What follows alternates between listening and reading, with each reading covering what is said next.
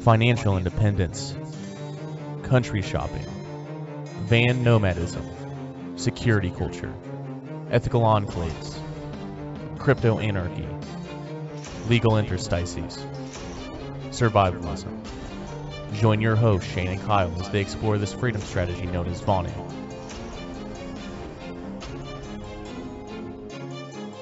You're listening to the Vonu Podcast. And welcome to the Vonu Podcast, the podcast making you invulnerable to coercion. I'm Shane and... I'm Jason.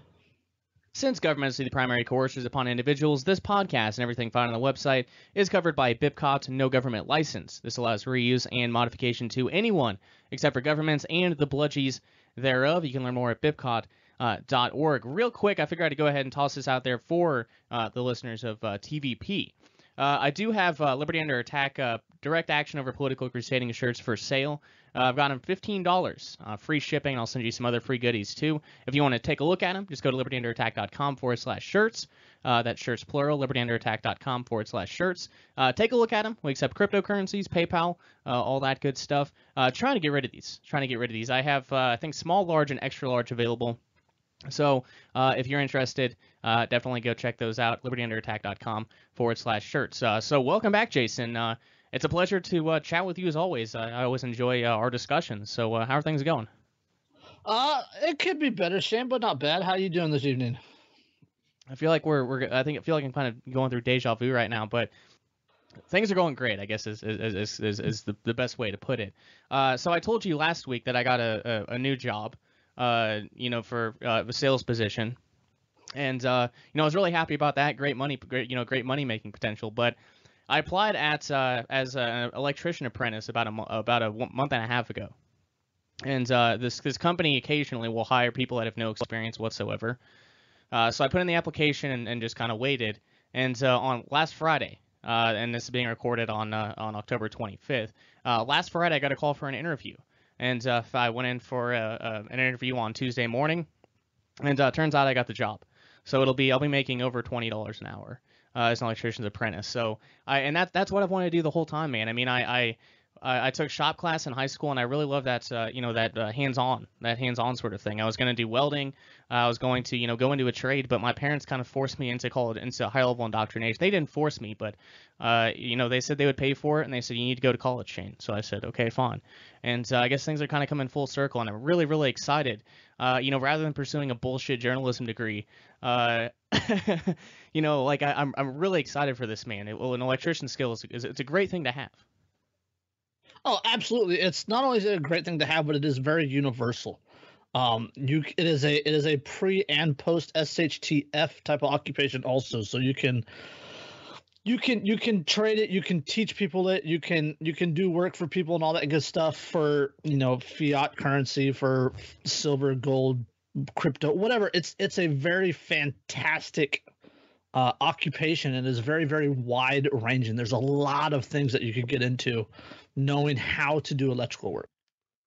Right. And I mean, yeah, as you said, people always need electricians, and people always need electrical work done. So I'm really, really excited about that. Crazy, man. I guess the past year and a half or 2 years haven't been rough. I mean, I've been fine, but my financial situation has been kind of up in the air. But in the past couple of months, things have kind of turned around. I made $300 in sales today in commissions, which is absolutely nuts. And I would keep doing that. Maybe I'll keep doing that on the weekends. It's a contract job, so maybe I'll do that, on Saturday and do a couple appointments and make a couple extra $100. But free health insurance with this new job too. Free health insurance. So I'm so making having type 1 diabetes and how expensive that is. That's definitely a bump in the hourly pay grade. Oh, it sounds like a fantastic opportunity, and there's so much room to grow because the turnover of jobs like electrical or mechanical or things like that are very hands-on. The turnover is very great because a lot of people, they get into it and then they fade very fast. But if you can get into it and just keep doing, like if you said this is what you wanted to do, you wanted to be hands-on, you get into it and you keep going and diversify your knowledge. Like if you get into knowing how to do solar panels and setting up all the equipment necessary for that, and then industrial, and then housing, and how to repair and just troubleshoot and things like that, the sky's the limit, man. It is, and I guess I really hadn't thought of it that way. I've been thinking mostly about, God, my financial situation's finally going to stabilize, which it's always great, right? That was kind of the narrow-sided approach that I had, but I mean, yeah, you're exactly right. If once I start to learn this, I mean, I could I could probably do the electrical for my off-grid setup there at the homestead. So, and I wouldn't be able to do that now. I'd probably have to pay to outsource that. But with this job, I might be able to, or I'll likely be able to do that all myself. So, man, it's fantastic. It's fantastic. Yeah, not only be able to to do the electrical for your cabin and whatnot, but knowing electrical, knowing amps and ohms and resistance and gauges of wires and all that, you can troubleshoot, right? So if your chainsaw has a short, you can diagnose it and figure it out, right? If the tractor has a short, if your vehicle goes down, like you can troubleshoot these things if you know the basics of how they work. And when you have electrical, right, it's a huge benefit to know just even the very basics of these things, so that you can fix it yourself and not have to hire out somebody for $100 to fix a 2-minute issue. Right. And I hadn't really thought of this until now, but you mentioned ohms, and back when I was in high school, I was really into subs, subs for my vehicle. Yeah, I guess I do have at least a little electrical experience, because I did mine, and I probably did setups for 10 other friends, with the amplifier. So I guess it might be a little different, but I guess, I have some experience with ohms. I actually know, I can actually understand that. So whatever. So Jason, you mentioned, I'm always curious as to, what people are I guess, digging into, but you mentioned you were reading before we started recording. What you reading? I was actually reading a dystopian fantasy series called 299 Days. It's a post-economic collapse in the Northwest. It's kind of statist, right? They're like, oh, the Constitution and this and that, but it's a pretty good read. It's got me thinking, got my wheels turning. Very good. Right now I'm digging into, let's see, I guess I'm digging into a few different things. I'm reading Thomas DiLorenzo, I think is the author, The Real Lincoln. I'm reading that one, and I just started a couple nights ago, Tragedy and Hope by Carol Quigley. I've heard that for some reason it's really crazy how this works out, but there are things that I never hear about, or I've never heard of before, say like a week ago, and then I listen to 4 or 5 different podcasts, and that's brought up. And that's how it was with Tragedy and Hope, and I said, okay, I need to read this, damn it. It's crazy how that kind of happens. I've never heard of some concept, some book or something along those lines, and in 1 week I hear it 1,000 times. I don't know why that happens. I really don't, but I guess I take it as a sign. Okay, I need to read this book, I guess. The universe provides, Shane. Just don't question it. Just accept it. You're supposed to read that book for some reason. I guess. So those are the two I'm digging into right now.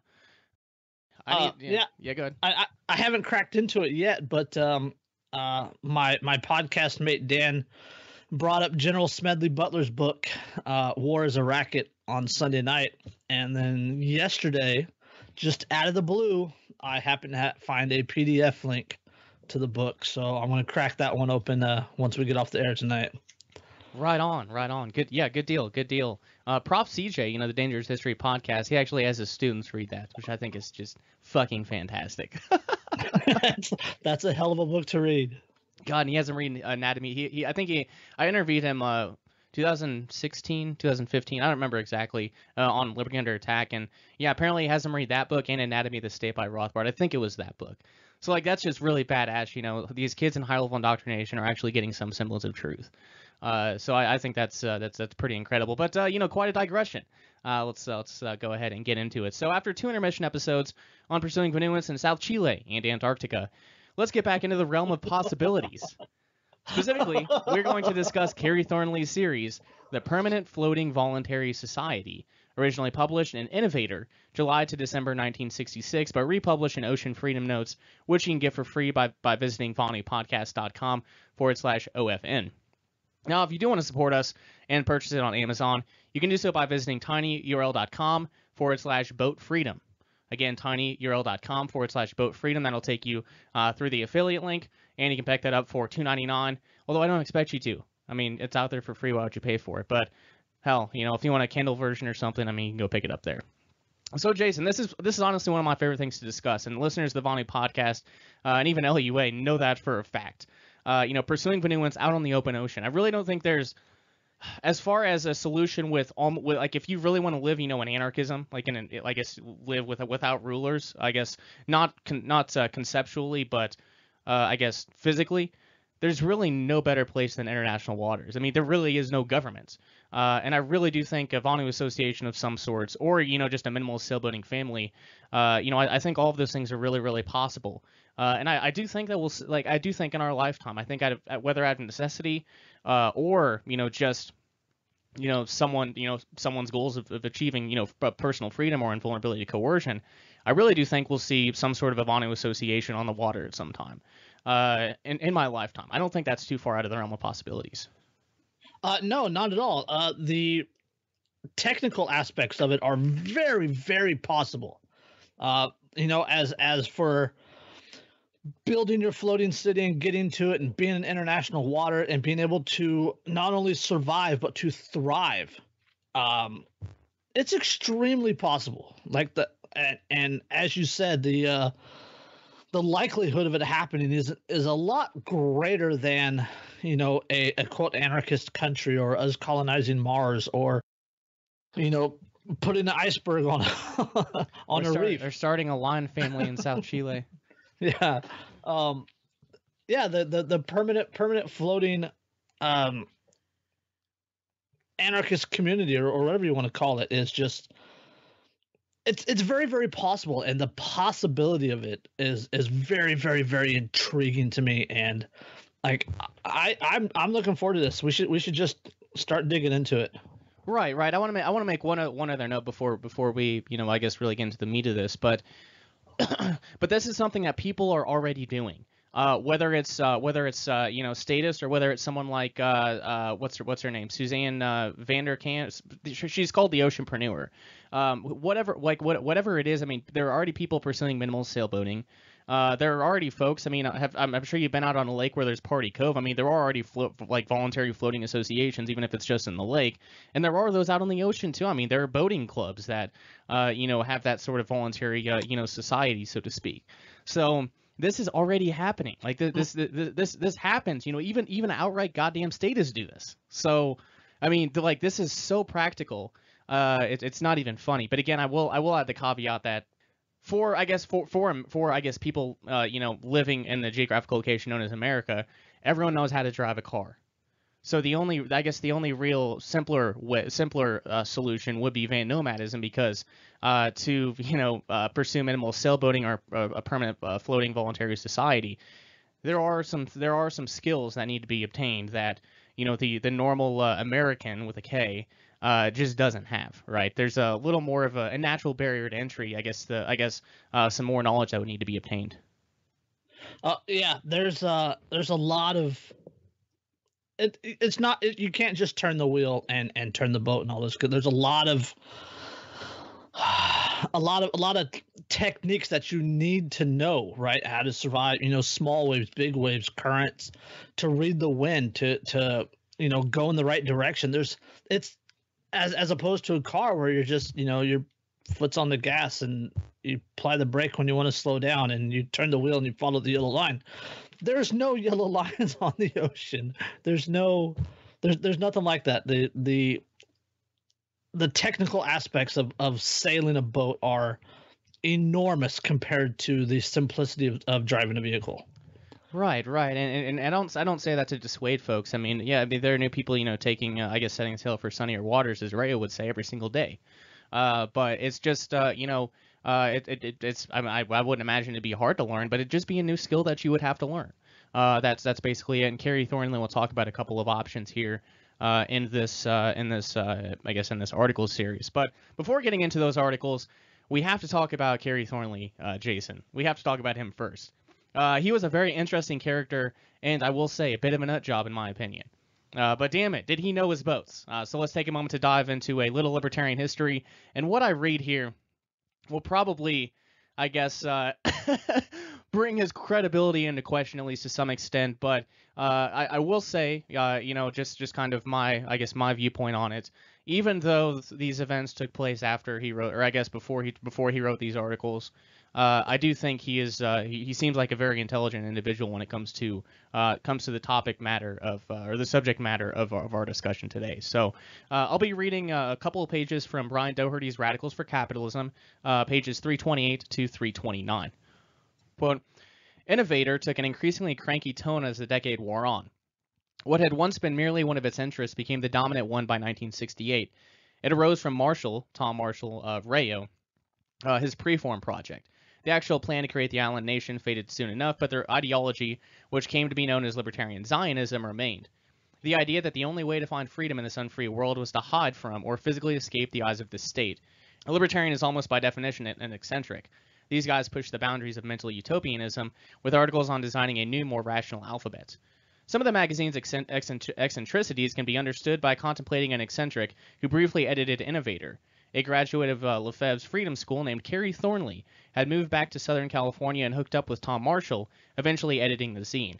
In the late 1950s in dull suburban Southern California, Thornley had helped his high school buddy, Greg Hill, invent the comedic religion of Discordianism. It was dedicated to the worship of Eris, the Greek goddess of chaos. Its flavor can be gleaned from the bit of a powerful magic, the turkey curse, from its holy book, the Principia Discordia. And I'm not going to read that, it's irrelevant. Skipping forward, Discordianism became the heart of the most influential libertarian novel since Atlas Shrugged, though its libertarianism is not always recognized by more economistic libertarian movement types, Robert Shea and Robert Anton Wilson's Illuminatus trilogy. Thornley had a storied past before hooking up with Marshall and the Innovator. He had joined the Marines in 1959, where one of his buddies at the El Toro Marine Base outside Santa Ana, California, was Private Lee Harvey Oswald, an openly communist outfit 8-ball known as Oswaldskovich to his fellow grunts. Thornley began writing a novel based on his disillusioning experience in the Marines. After hearing that Oswaldskovich was really meant it with all that commie talk, he actually defected to the Soviet Union. Thornley transformed the novel, called The Idle Warriors, into a roman à clef about Oswald, making Thornley the only person to write a book about Lee Oswald before he finally made good that fateful day in Dallas. Thornley was living in New Orleans when Kennedy was killed and hanging out, in his own recollections, which some friends suspect might be largely invented, with a curious cast of characters including some unfortunates caught New Orleans District Attorney Jim Garrison's feckless late 1960s investigation into the supposed JFK murder conspiracy. It is definitely not Thornley's imagination that he was dragged into the public who killed Kennedy melodrama. Testifying before the Warren Commission and targeted himself by Garrison, who decided Thornley might have been part of the conspiracy as a second Oswald, since the two old Marine buddies allegedly looked frightfully similar, as well as because of a weird series of coincidences apparently linking them. While working with Innovator, Thornley also became an advocate of early free love cult Charista, which neo-pagan historian Margaret Adler credits as the true beginnings of the neo-pagan movement in contemporary culture. He was simultaneously hanging around with ultra-right anti-commie quasi-revolutionaries, the Minutemen. Through the 1970s and 1980s, the phony order of insanely elaborated conspiracy theories won Thornley's heart away from Eris, losing him most of his old friends. No one wants to hang with someone who takes you for a government agent, part of a Baroque conspiracy against him. Thornley had decided that District Attorney Garrison was right after all, that he was a CIA mind control slave, that a mysterious pal in New Orleans was really E. Howard Hunt, and finally that he had been a Manchurian candidate from birth, with his parents undercover Nazi spies. He spent the last decade or so of his life, he died in 1998, occasionally washing dishes for a living and skulking about in storm drains, hanging out as a neighborhood eccentric in Atlanta's Little Five Points neighborhood. A pathetic fate perhaps, but Thornley still had his heuristic fun. When the Super Bowl was held in Atlanta in 1994, he put up flyers urging, "Boycott the illegal weapons amnesty program. Don't bring your illegal weapons to the Super Bowl in exchange for tickets," end quote. So there it is. So this individual, Kerry Thornley, who was an editor for Innovator and a colleague of Rayo's, Tom Marshall. And he was I guess he was brought into the Warren Commission's investigation, and he was friends with Lee Harvey Oswald, or I guess associates, or I guess military buddies, or whatever I guess the label you put on it. But what an interesting guy. You can't make that up. I mean, this guy is like, I don't want to say he's Looney Tunes because he's not. He's totally not. He's a very intelligent person, but like, just what a happenstance, man. Just like the coincidence of him being buddies with Lee Harvey Oswald and all this other stuff is just like, damn. Oh man, the poor guy.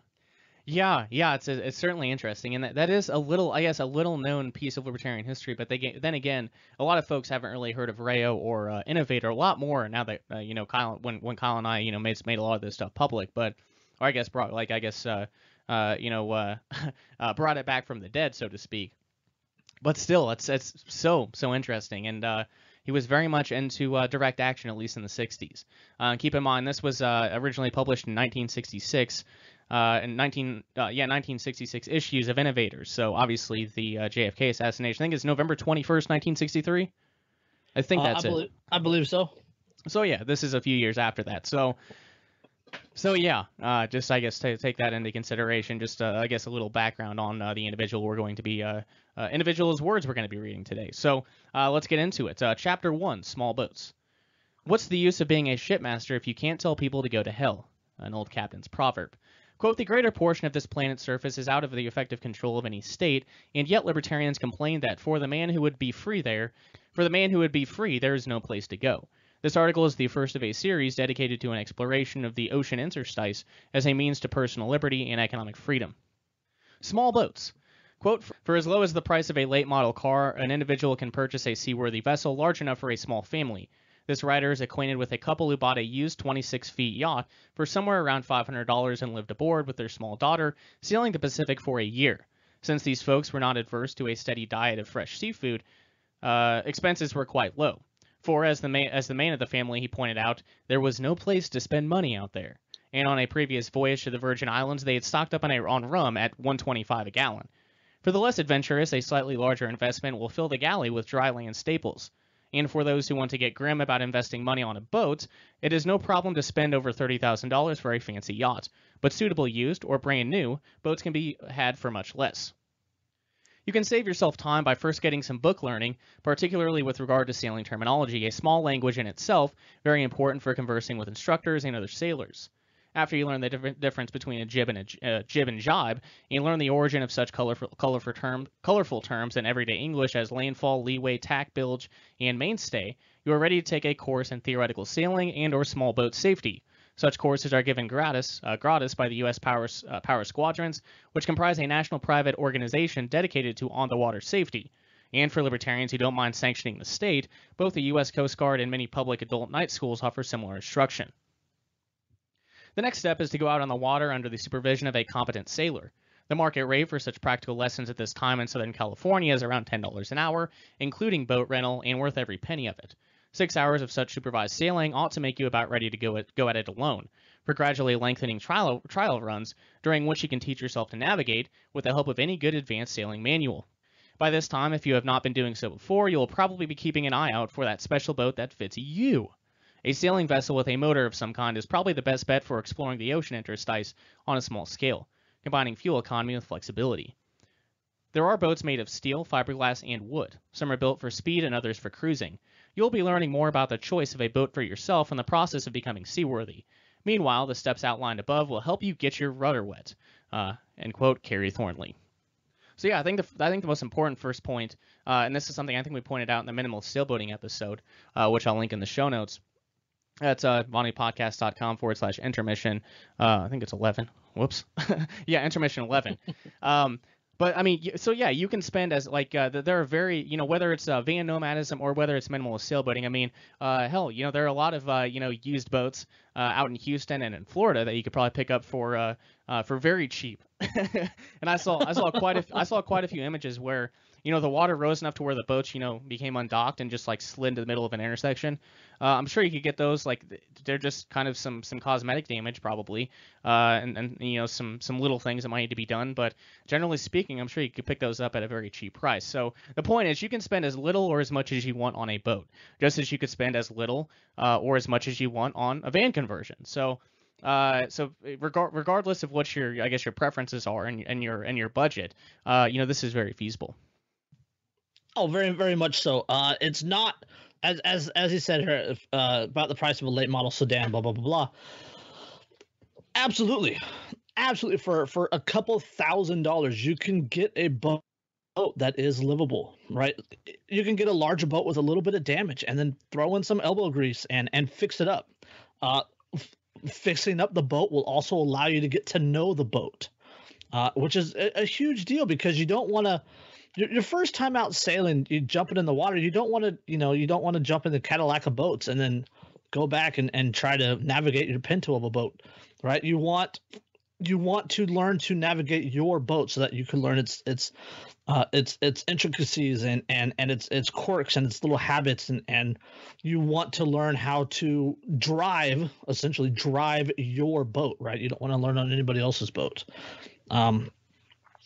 And yeah, as you said, Houston and Florida, right? Hurricane country. When those boats, they get knocked up on land, right? The cost to move them plus the cost to repair them, are they like the insurance companies will take those numbers, and if it's worth more than the boat, they'll call the boat trash and just cut the owner a check, and then you can buy those boats for very cheap from salvage yards or from tow yards, things like that. Right. And I will point the listeners in the direction of the Going Mobile publication, which I think I just released that this past week. But there's a really good article on there on acquiring a sailboat. And one of the suggestions which I thought was kind of ingenious is kind of the boat storage yards. There are people who they store their boats and never come back and get them, which I think is really stupid, but it happens. And if it's sitting in storage long enough, and the owner of the boatyard knows he's not going to get his storage fees, he needs that space. What's he going to do? I mean, he might sell it to you for cheap, or he might just say, "Get this piece of shit out of my yard, take it." So I think that's a really interesting, an interesting possibility. But yeah, I definitely refer you to goingmobilevonupodcast.com/GM. To check out all of those various options in detail. But I really do like the outline here that Kerry Thornley laid out. And I will say, whenever I was in high school, we had a boat for maybe a year or two, and yeah, I mean the U.S. Power Squadrons. I looked at what probably when I was digitizing Ocean Freedom Notes, and the boating test, the initial one that that he recommended, is one that I already took, and I have the permit or license for in order to be able to drive the boat.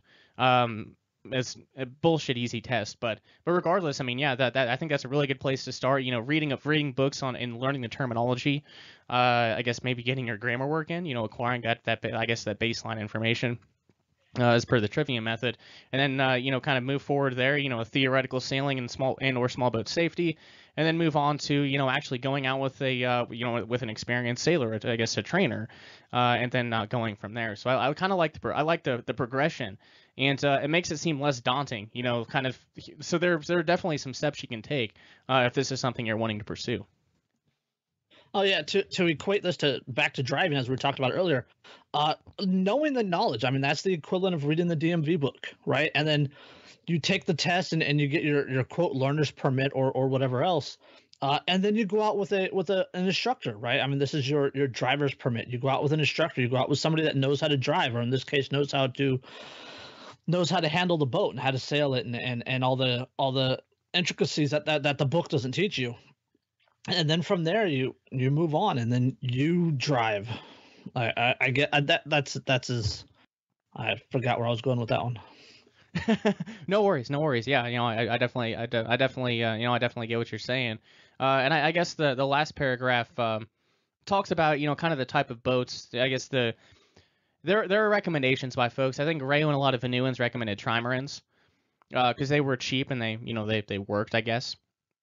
But but there's really what are the best boats? Well, it kind of depends upon what you're doing. Are you going to be solo? Are you going to be with a family?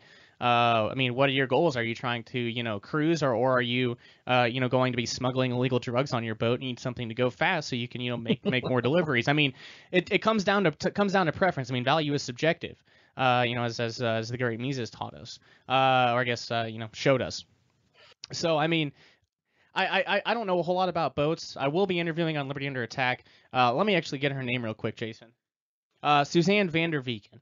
And she's been living pretty much 95% of the time on the ocean for some time now. She wrote a new book, which I'm really excited to read. But I'll be interviewing her, and I'll try to get some of her recommendations on, okay, what boats are out there, what ones are best for, say cross Atlantic traversing.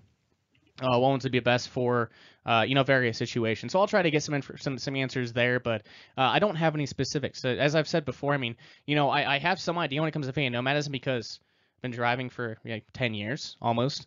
But for boats, I did some boating on Clinton Lake here in Central Illinois.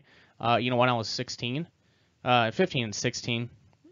But I've never driven a boat on the ocean. I've never been out there, so I don't have this information. So we got to go to folks that do have that information, right, Jason? Oh yeah, people with experience are very valuable tools. Oh yeah. Needless to say, yeah, for sure.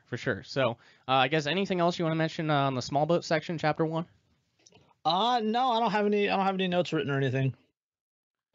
All right, so chapter 2, large boats. Quote: I glance at the chronometer. I stare at the thin red lines. If only the shore world were regulated by a force as logical, as honest, as the law of storms. End quote. Sterling Hayden. Large boats.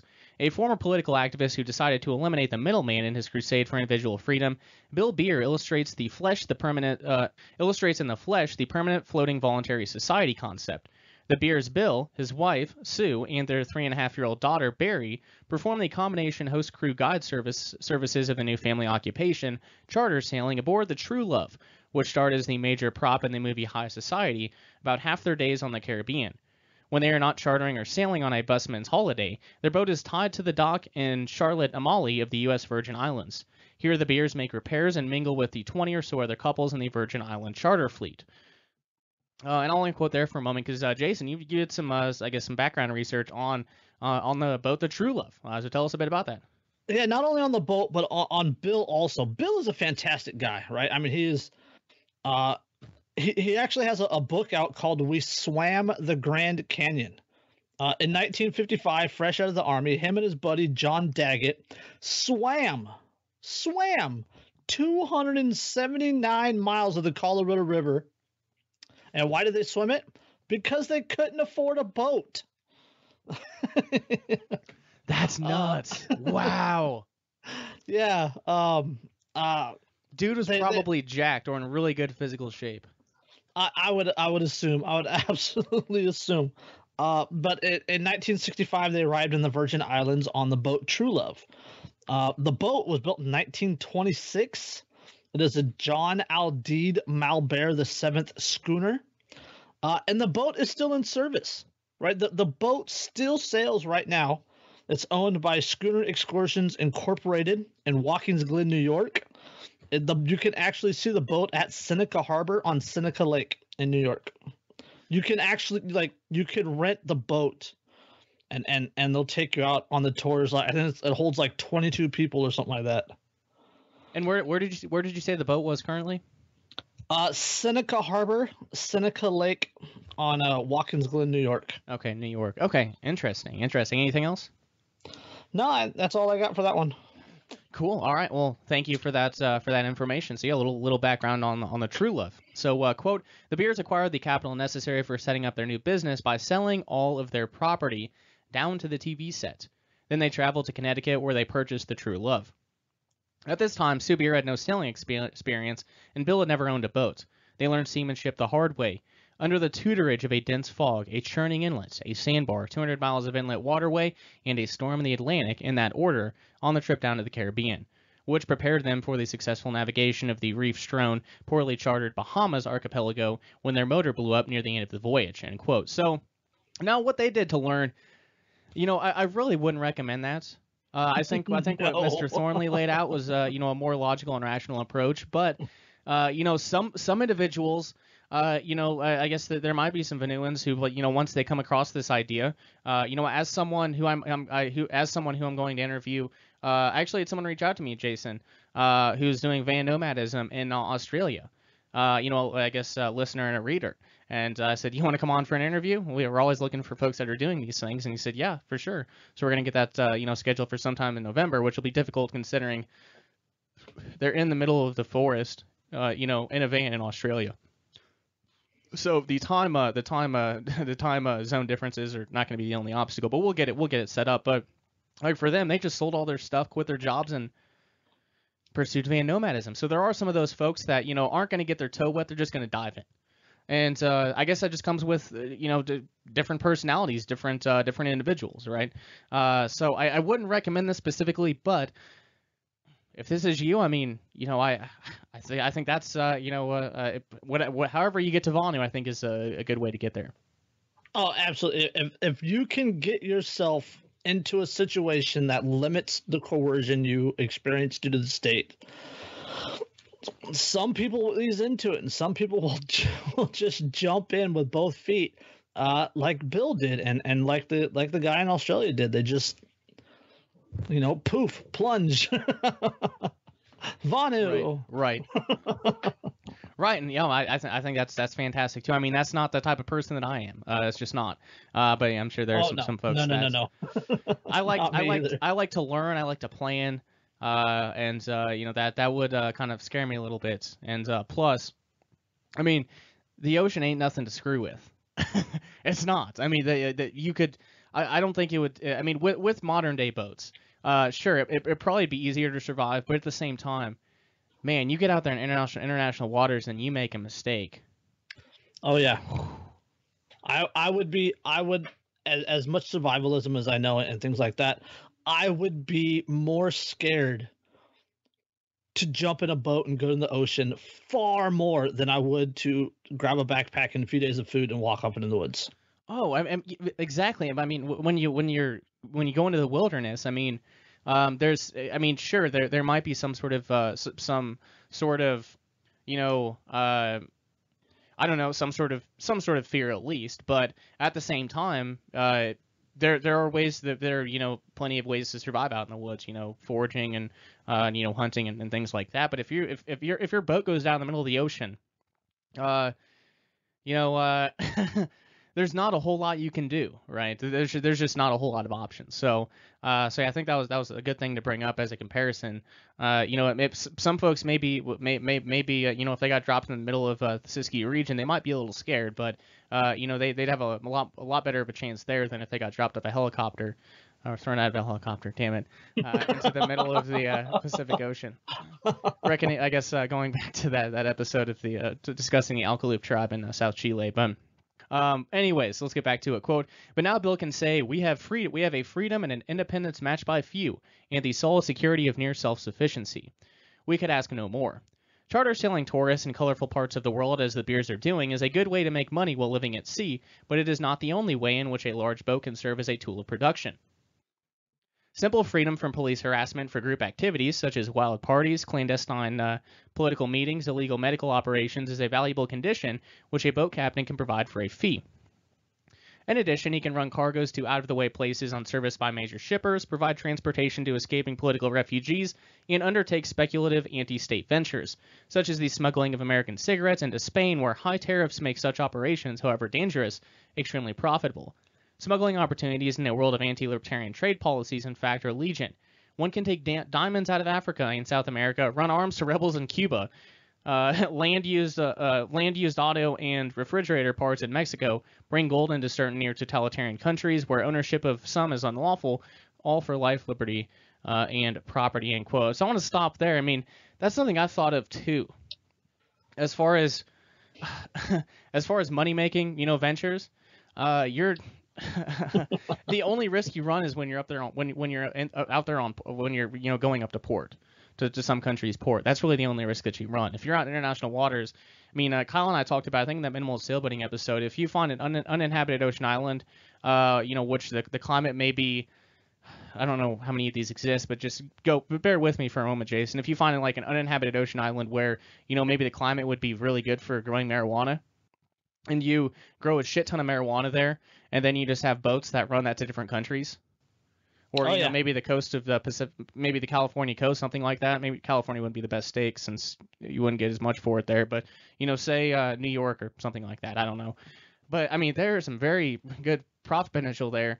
And you being the guy, maybe growing the weed on the uninhabited ocean island, you would be, you wouldn't be running much of a risk. I wouldn't think, unless I don't think you'd be at that much risk. If you're the one, if you're like on the island actually growing, probably not. Because number one, they'd have to find you, and then they'd have to come get you. And if you're out in the middle of nowhere, if you're 1,000 miles off land or whatever, they're not gonna waste that on some cannabis. No way. True. But I mean, true. There's the international drug smuggling thing, right? So that I guess yeah. So yeah, that might come into it a little bit there, but regardless, I mean, even something just as basic as American cigarettes into Spain or whatever. I mean, be creative, guys. I mean, I know there are entrepreneurs listening to this episode. I'm sure you can think of a billion ideas of making money out in the open ocean, legal or otherwise. So, there are a lot of opportunities, man. There really are. Oh, and there's an incredible amount of opportunity because there's so much. There's a lot of resources. First off, there's a lot of resources out on the ocean that you can find. And second to that, there are always people willing to use the black market, right? For almost every desire, there is a market solution. And if you have people that want cigarettes, off in Spain or in Cuba, like if you have people in Cuba that are craving, something from, America, it's only 50 miles from Cuba to Florida. So you run up to Florida and you buy a bunch and then you drop them off in Cuba. It's the opportunities are very much there. If you're willing to take the risk, that's the whole point of this is freedom versus risk, right? It's coercion versus risk. Just as with all of the other Vonu, all the other Vonu outlets, it's the amount of risk that you're willing to take on. Because the more risk you take on, the more susceptible you become to coercion. Right. Right. So it's risk versus reward. It's totally subjective. It's what you're willing to do. Exactly, and that's why it's such high hopes for the Marinade project, man. And it's on hiatus. I'm sure there could be some funder that comes in and funds it, but it is on hiatus now. But that's one of the reasons I had high hopes for Marinade, because once that initial $15 million for the floating hotel, that barge that was repurposed into a hotel. I mean, it would have been in between Cuba, the Bahamas, and Florida, so kind of right in that little triangle. So where. Like just kind of as you were kind of mentioning, I mean, a very good place for a free port, a very good place. So it's a very high trafficked area. The KSL Bank is. So once that initial investment was there, I mean, the amount of opportunities for profit we're almost endless. We're almost endless. So I don't know. I think Roger Ver and the Free Society Foundation should just buy that flotel and just kickstart Marinade rather than risk buying land from a government or a nation state, only to have the money, only to have the drug dealer keep the money and the drugs, as a kind of a metaphor there. So I think a metaphor, yeah. But I mean, yeah, it's that's as we're gonna get into momentarily. That's gonna be that's always the biggest issue, is funding for libertarian projects. Really, there's no money in libertarian movement. It's just the way it is. There's never any money, and that's because we live in a world that is largely corporate controlled. If you have a lot of money, you can buy favorable laws and all that good stuff. Libertarians aren't going to buy favorable laws, right? So there's no incentive there to be a rich libertarian. Right, and I'm kind of envious of the libertarians back in even from like the 1950s to maybe the 1980s, might get the years off a little bit there, but like there were probably maybe 3 to 5 libertarian funding outlets. That would whether it be funding a publication, or whether it was funding a libertarian author while he wrote a book, or funding whatever project. I mean, there used to be some funding outlets, and now it's kind of relegated to the Koch brothers. And I don't see them investing in Maroney anytime soon, nor do I really want them to. That would not be good. But yeah, there were some funding ventures. I guess some funding that was given to libertarians, in the mid 20th century. But that doesn't really exist anymore. It just doesn't. No, back then people valued freedom. Yeah. Seems like most people don't do that anymore. No, and I'm sure there were some ulterior motives with some of those outlets, but regardless, I guess there's one more paragraph in this article in part 2, so I'll just go ahead and read that real quick. Quote: large boats in short offer a way to liberty for those interested in economic as well as personal freedom, but who yet do not possess capital necessary for such permanent floating voluntary ventures as shipping lines or man-made islands, to be discussed in the future articles of this series. Carrie Thornley, end quote. So, I guess anything on that last one, or should we just go ahead and move forward, because we kind of already covered that? I've already covered anything that I had to say. No, let's just keep going. Okay, Chapter 3, Ships and Shipping. Quote: the term cheap flags refers to the 3 states, Panama, Liberia, and Honduras, which lend their flag indiscriminately to all ships, provided the owners pay once a registration fee and a very low yearly registration tax. Apart from this, the ship owners selling under the cheap flag are not subject to taxation. Furthermore, this freedom from taxes is guaranteed by the law at the same low level in Liberia for 20 and in Honduras for 30 years. It is most interesting that thus 3 small and underdeveloped states achieved foremost positions in the world shipping market in spite of the various obstructionist efforts by other states and competitors. End quotes from Peace Plans. So, I mean, what he's talking about there is flags of convenience. And that's something that's around today, obviously. There was, trying to remember exactly where I heard this from. But regardless, if flags of convenience are important, if you have a boat that is not flying a flag of convenience, or just a flag of some country or nation state, you are considered a pirate. And the governments will do with you what they do to pirates. So it's unfortunate. I mean, it is legal interstice, but thankfully this is such a low fee legal interstice that it really doesn't matter. In my opinion, I think it's highly worth it. I think this is a legal interstice that Raya would have said, hell yeah. I think this is a wise one. You get that flag of convenience, and you can go have your floating permanent floating voluntary society in international waters, not have to deal with any government. So I don't know. What do you think? Yeah, I had to look it up real quick. Flag of convenience is a business practice whereby a merchant ship is registered in a country other than that of the ship's owner. Owners of a ship may register the ship under a flag of convenience to reduce operating costs or avoid the regulations of the owner's company. The closely related term open registry, which describes a ship register that will register foreign-owned ships, also exists. The term flag of convenience has been used since the 1950s, and it refers to the civil ensign a ship flies in order to indicate its country of registration or flag state. A ship operates under the laws of its flag state, and those laws are used if the ship is involved in a case under admiralty law. So basically, what it is, it's I don't, for lack of a better term, it's a false flag, if you will, right? If you're an American, it is a false flag, right? If you're an American, right, and you're running things that are illegal in America, but they're legal in Panama, Liberia, or Honduras, fly that flag. And then if you get caught, well, it's totally legal where I'm flying the flag of, right? It's totally legal where I'm, quote, from, because I'm flying the flag of Panama, Liberia, or Honduras. Exactly. So essentially, to put it another way, it's It's a way to not be a pirate. I mean, pirate life would be badass, sure. I mean, obviously, but the idea is becoming as invulnerable to coercion as possible, and pirates, they do get their fair share of coercion from nation states when they're located, but or governments in general. So the idea here is, with one of these countries where they just want the $30 a year fee or something like that. They just want that kind of revenue generation. I mean, that's what it is. I mean, it's admitted. I mean, that's why they're doing it.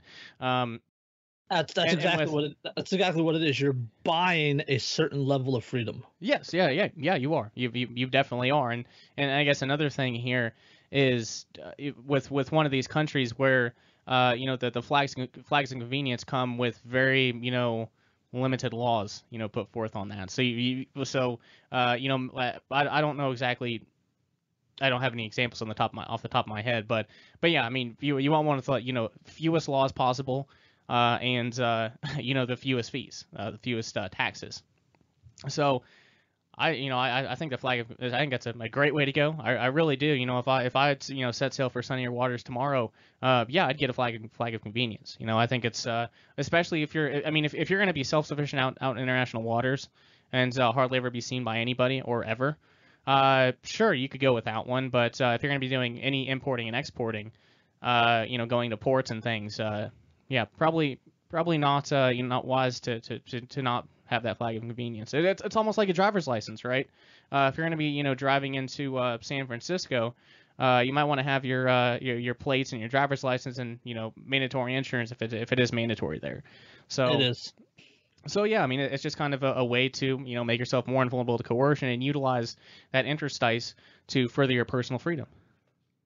Yes, yeah, you're like I said, you're buying a certain level of freedom by flying this quote flag of convenience, and I love the idea. I absolutely do.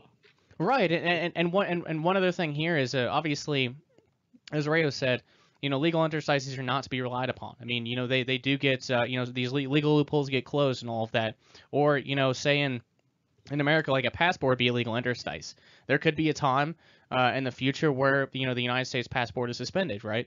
Like there could be a time like that. So if you have a flag of convenience for the United States, and, for some reason in the future, they suspend that or something, you're in a world of trouble. But if you get this like some smaller country that really doesn't give a shit, they just want the money, you're probably better off. I mean, you're probably better off in my opinion. Absolutely. I agree completely. Okay, let's get to it. Ships and shipping. Quote, during the last century, no voice was louder in calling for government intervention than that of the American shipping industry. Not only did these shippers want subsidies in order to better compete with the subsidized lines of England, but they were quite willing to tolerate, and sometimes even encourage, trade tariffs as a means of enticing Congress to grant them privileged status. They got their intervention. Now American shipping is in an overall decline, and shippers are demanding increased subsidies in order to better compete with the non-subsidized cheap flag lines. If it has seriously occurred to any American ship owner that the industry's trouble is due to the expensive flag of tariffs, make work legal regulations, and yes, subsidies for other people and the resulting taxation, he is probably no longer an owner of an American registration-wise ship. For the most cheerful thing an American shipper can hope for besides a handout these days is a good and bloody full-scale war, end quote. So, just simply put, I mean, it's fascism. Fascism. That's what it is. Taxation is theft, and if you can limit your theft, you're better off, right? I mean, Henry Hazlitt's book "Economics in One Lesson" is a really, really great interplay to this, right? I mean, they're talking about needing subsidies, right, to compete with subsidized lands of another country, and then better to compete against subsidized cheap flag lines, right? What they're talking about is profit, right? They want subsidies to increase their profits. They want higher priced goods, yeah, and they want to probably have some sort of artificial scarcity included in there too. Oh, absolutely. They definitely want goods price protection and things like that. Right, yeah. So no surprise at all. I mean, that's what big corporations do all the time. Yes, and for the goddamn leftists who think that, America just became fascist when Dolan J. Trump took office, you've been living under a rock. And I have no respect for you as an individual. There are a lot of reasons to despise any political ruler, but whatever. If they were economically and morally consistent, they wouldn't be leftists. They wouldn't be rightist either. So. Exactly. Plenty of blame to go around. I just find that absolutely hilarious. Fascism just got to America. Oh, shut up. Oh, shut up. God. Okay, getting back to a quote. Keeping this in mind, along with the corollary that anyone in close sympathy with the policies of American shippers cannot be expected to have much understanding of economics. The interested libertarian will find the Principles of Ocean Transportation by James Vernon Metcalf, a professor of foreign trade at Seattle University, a very fine book. Chief among its virtues is its comprehensive yet relatively concise approach to a field that is usually written about in either a highly specialized manner or in a style so popular as to be superficial. The Principles of Ocean Transportation is the introductory book for the libertarian interested in taking advantage of the freedom of the high seas on a heavy industry level. It provides orientation in all aspects of operating merchant vessels. And it goes through the various chapters of the book. I'll just read a few here. The chapter titles include ship characteristics, admiralty and maritime law, labor relations, ocean shipping via canals, world fleets and ports, ocean freight rates, cargo documentation, etc., etc. To give you a brief idea here. Now back to quoting. The prime consideration with regard to merchant shipping is capital. Unless you have or can raise several $100,000, starting a shipping line is out of the question. Possibly a number of libertarian businessmen will form a company for precisely this reason, for no industry is less physically subject to state harassment, and therefore any better prospect for long-term investment than ocean transportation. Another possibility is for association of libertarians to form, each for the purpose of buying one ship, and for these associations to cooperate under a single company trademark. Each associate could represent a particular faction within the movement. Thus, one might envision a ship with a limited constitutional government, all of its own sailing beside one, without any government at all. And perhaps there would be an aircraft carrier called the Henry George, upon which the captain collected deck rents, while the sailors aboard the schooner Green Revolution experimented with farming at sea. The possibilities for cooperation and diversity are at least intriguing, and the Carista people will be pleased to know that ships under at least two present-day flags have both male and female crew members, end quote. So I think that's certainly interesting. And as we said, funding is pretty much the major issue here. And Colin and I have joked about buying a military like a decommissioned military submarine or a decommissioned aircraft carrier or something like that to get like a temporary autonomous zone kind of free port going. Which obviously that's kind of it's obviously a joke. I mean, how many of our listeners, have the capital to buy a decommissioned aircraft carrier, for the purpose of, heavy industry? Probably not many. So I guess one solution by Kerry Thornley is, get together with libertarians and do this. I mean, that kind of gets back to the collective movementist aspect. And also, too, I mean, I don't know, Jason. There are probably very few people that I would, trust going into business with putting this much on the line, especially in the libertarian community. There's some sketchy people. There really are. Yeah. Yeah, I could, just off the top of my head, I can name 5 or 6 maybe. And I'm pretty sure we're probably thinking all the same 5 or 6. Probably.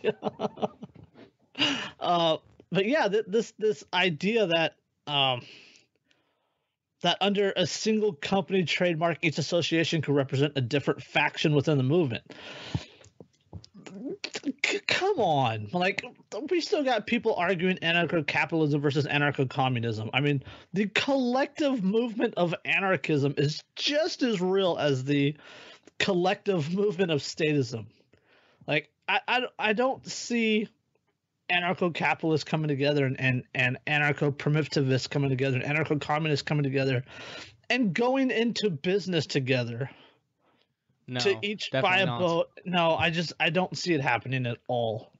No, I certainly don't either. I think that's certainly, and a lot of these boats would have technology that anarcho-primitivists wouldn't want to use. So I mean, they'd be on the I guess the image that is typically conjured of an old pirate ship. That's what they would be selling with like cannonballs and such, and next to it would be the anarcho-capitalist ship with like with I'm just with like turrets and high technology stuff, not turrets, but drones keeping watch and yeah, you get what I'm saying. I mean, I don't see that as being plausible, possible at all. But what I will say is, out there in international waters, on the open ocean, there could be, sense, and this is something that syndicalists really should love. I mean, the open ocean, no one can really lay claim to the open ocean, right? I mean, you can't just the water underneath you is permanently changing. It's being moved, right?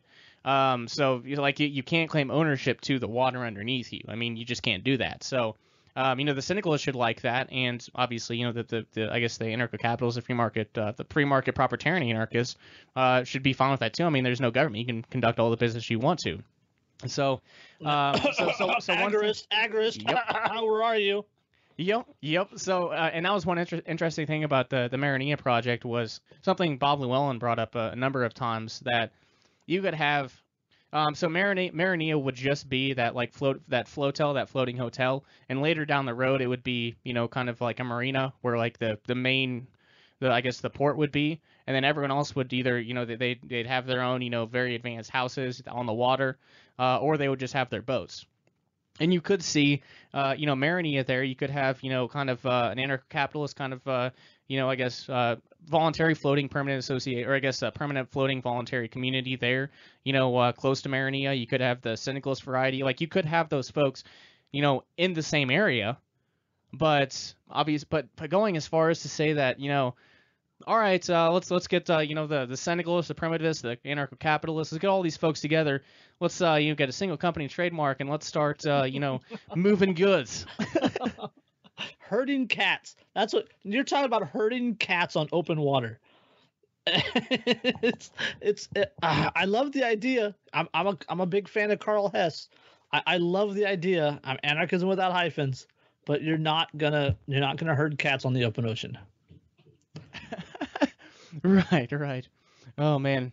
So it's continuing on. We got about a paragraph left here, and this is an interesting one here. Quote, finally, should the day ever come that agoric shipping lines or whatever would decide to be done altogether with the political powers of the world, many existing merchant ships, including all those built with U.S. subsidy money, are especially made for quick conversion to fighting status, so it would not be the usual matter of armed government goons saying to unarmed businessmen, come let us reason together, end quote, Kerry Thornley.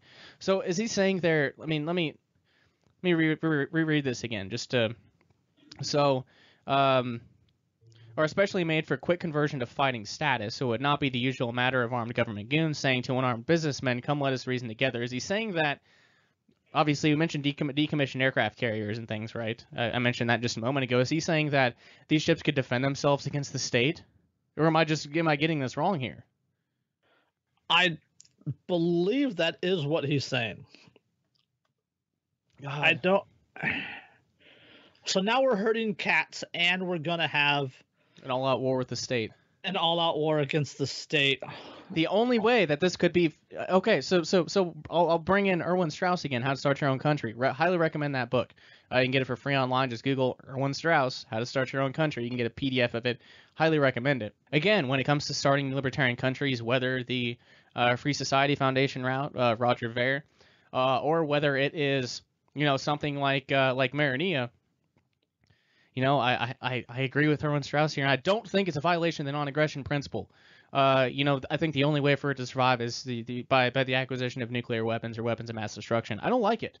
I really don't. But if we're being practical here, and realistic, that's the only way that a new libertarian country with limited funding and limited individuals could defend themselves against the state. And it's not a surefire way that it would work, but I think that's really the only way, and I don't like it. I really don't. But I think Roger Ver is wrong in saying that's a violation of the non-aggression principle. But regardless, I mean, what do you think?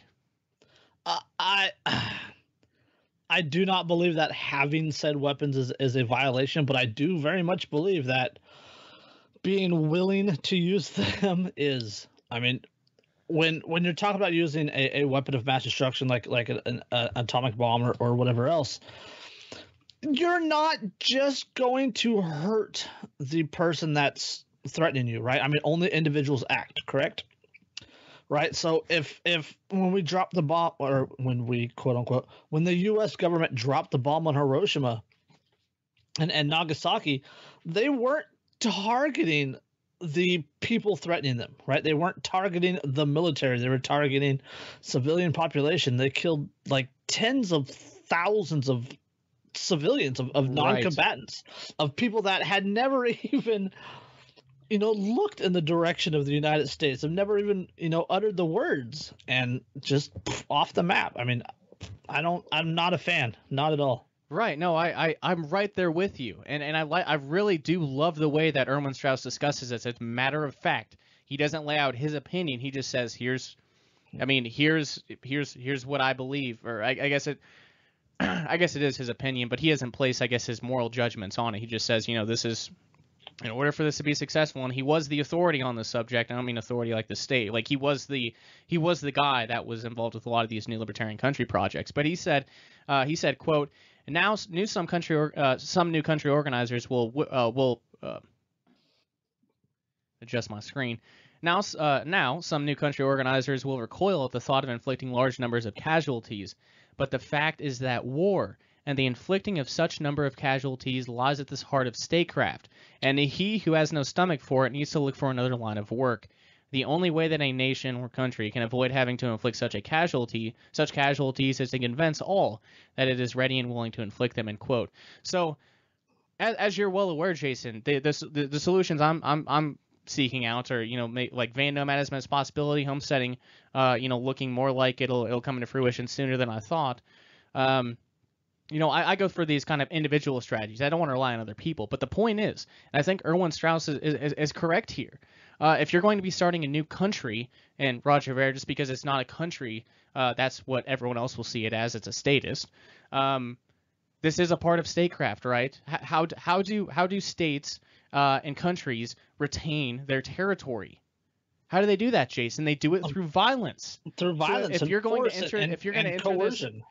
to enter this line of work and you want to be successful, it's like entering into a football game and thinking you don't have to play by the rules that the NFL lays out. It doesn't make sense, right?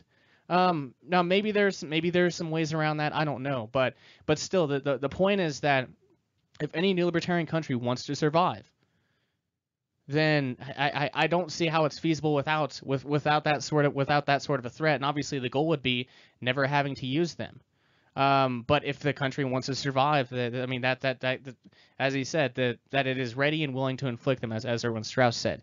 Now, Jason, I hate that. I do. I'm just kind of laying out what Erwin Strauss said. If this is going to be successful, then all right, folks, what are you going to do about this massive problem known as the state, right? Because I've looked into the various case studies in the past, and the lack of defense is a major issue. It really is, right? So, not saying I like this. I'm just laying it out kind of matter of fact, like Erwin Strauss did. Absolutely. Self-defense, right? Self-defense is a human right. We all understand that. But what we're talking about here is not individual human right to self-defense. What we're talking about is the collectivist country's right to self-defense, right? And as libertarians are so proud to peacock again and again and again, only individuals act. Well, when you have a libertarian country that is not only willing but is able to defend itself with a nuclear weapon, blah blah blah blah, the state, the country that you're taking the land from, if we're talking like out on the open ocean, that's an entirely different story. But we're talking like Liberland, like we talked about before. Liberland's in the middle of two countries, right? Both of those countries have the ability to just walk in and wipe that country out. If the country of Liberland doesn't have the ability to defend itself from these two Goliaths, then it's not going to last, because eventually one of those two countries is going to get pissed off and just wipe them off the map. Eventually, yeah, I completely agree with you, and I can't remember where I read this, so just take this for you and also the listeners, take this for a grain of salt. But what I guess what I heard about Liberland, why I don't remember the two countries either, but why these two countries aren't doing much about it is that both of the countries really don't care about that land. But it's a swamp.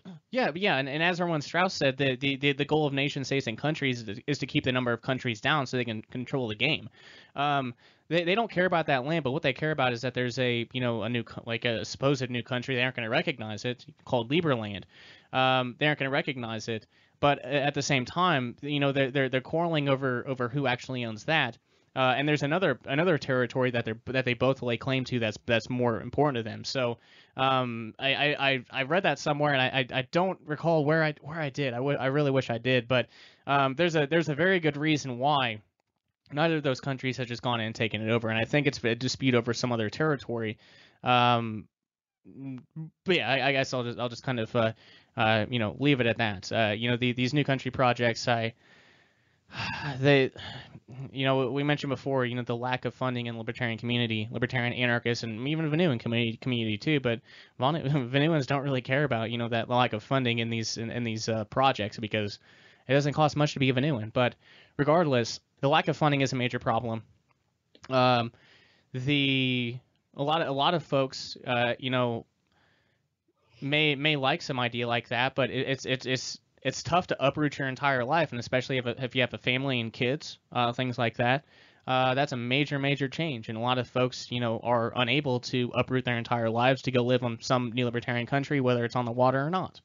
That would be number two, and then also number three is just the state. We've been kind of talking about that for the past 10 or 15 minutes or so, and that's a major issue. And I really do think that's going to be the major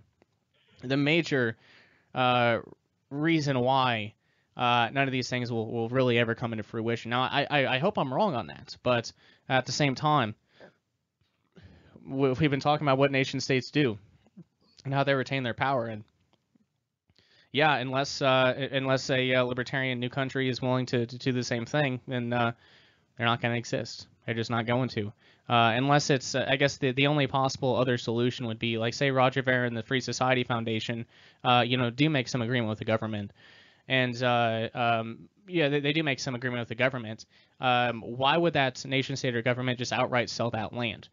I'm guessing what will happen is there will be like a 99-year lease, and they'll be given kind of like an exclusive economic zone, kind of like Hong Kong used to have, and they'll build up all that infrastructure, and it'll be a very profitable place. And then I just imagine the abutting country, the selling country, will just take it over, right?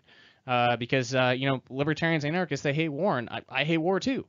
So could they really? I mean, government's not stupid. I'm sure a lot of them have understand libertarianism to at least some extent, and maybe not. But I don't think they would take any, even if one of these libertarian countries had weapons of mass destruction or a nuke. I don't think they would take that threat very seriously, right? Because the last thing any person, any propertarian anarchist, individualist anarchist would want to do, or they would never advocate for that, right? The detonation of a nuclear weapon. So I think even that might might be a problem. So I just don't see. I don't see this really coming into fruition. We've kind of taken a little we haven't digressed, but we've gone beyond what Kerry Thornley said. But I'll turn it over to you. Do you have anything else there? I just want to say that real quick, right? Any libertarian country that is willing to detonate a nuclear weapon or an atomic weapon of any kind is not a libertarian country, because they're not living up to libertarian values. Yep, ends means consistency, and function determines form. So, yeah, and this is that's why I love Vonu so much, is it doesn't rely upon any of those things. You can live consistently and principled, and still increase your freedom or your invulnerability to coercion. So, there's one footnote here that I want to read in this concluding this article. Kerry says, quote, "Now and again, one hears of war surplus Liberty ships or something of that order for sale at less than $100,000. By the time such vessels are put in a sailing order, I have it on good authority, a fantastic monetary outlay would be needed. I have not priced ships extensively, but do know of one medium-sized tanker in bad condition that was valued at $400,000. Of new ships, those made in Japan are said to be among the most reasonable, and those built in the United States are exorbitant at no appreciable increase in quantity and quality. End quote. So $400,000 in 1966. So we're talking, upwards of $1 million probably. So, I mean, the Free Society Foundation could buy one, and if they were really serious, Jason, they should be pursuing, I don't want to put out. Okay, this is my preference. Obviously, I'm not saying they should do anything like I'm not like no ought or should or anything like that. But if they were really serious, I think they would pursue, freedom on the open ocean instead. They would have, taken heed of Erwin Strauss's words back in 1967 or 1970 or whenever that book was published. But yeah, I guess that's we're talking about a lot of money here. A lot of money here. A heck of a lot of money. I'm actually trying to look it up right now on the dollar times inflation calculator. Let's see. Go for it, yeah. Okay, $400,000 in 1966 has the same buying value as $3,036,880 in 2017. Wow, so inflation. I'm not surprised that inflation has, been that bad, but I was thinking, twice as much is reasonable shit. Annual inflation over this period was about 4.05%. All right, wow. So, right. Yeah. All right, let's get forward here. We'll get more into I think we'll return to that discussion here after this one. But Chapter 4, Marine Cities, quote, in Japan, a restaurant has been planned under the ocean where patrons can watch the fish and vice versa, and perhaps it won't be long before some enterprising American builds a resort hotel nestled 12 fathoms deep on the pure white sand of a reef valley and hemmed in on all sides by tumbling gardens of coral and the constantly changing, multicolored life of the sea, end quote, the bountiful sea. There's actually I watched a video of one of these. There actually is maybe there's rooms plural that you can actually rent that are underneath the ocean. I don't remember where, maybe Fiji or somewhere like that, but I watched a video of it and it's badass. You lay there on the bed and you can just see fish swimming around you. Like, it's awesome. But yeah, that didn't happen. That wasn't there in 1966. But yeah, that does exist now.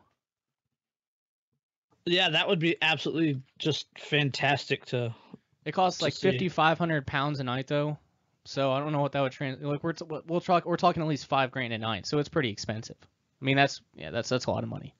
Well, yeah, the overhead would be tremendous. Right, I don't even know how you would go about doing that, but I'm not an engineer, so I guess that makes sense, right? All right. Hey, there's one in Florida, according to this. Let's see, Zanzibar. Let's see, where's some of the other ones? Maldives. Sweden has one. I don't know. Key Largo, Florida. Depth of 30 feet. That's $800 a night. Hell, that's reasonable. One in Fiji at 40 feet, and it's only $30,000 a week for the couple. I think that's the one I was talking about. And there's one in Dubai, which 65 feet deep, and they do not list a price, so you can bet it's expensive. Right. So yeah, those things definitely do exist. But let's see what Mr. Kerry Thornley, ex-associate of Lee Harvey Oswald, had to say about this. Quote, I had to bring that up again. Quote, many previous issues of Innovator have contained reports on the pirate industries of the North Sea. Commercial endeavors which do not pay protection money to the governments of Europe since they are located outside the territorial boundaries of some, as defined by international law. As the food, mineral, and living space potential of the sea come more under the control of technology, enterprises of this nature increase in number on continental shelf areas all over the world, end quote. So something I don't have anything specific there to talk about, but the question I have, let's see here. So the question I have is, right, let me back up and provide some context here. If underwater hotels become like a thing, they become, as the technology becomes cheaper and it becomes more widely available. I wonder if Those would still fall under the same regulations and taxation as an above ground hotel on like an island.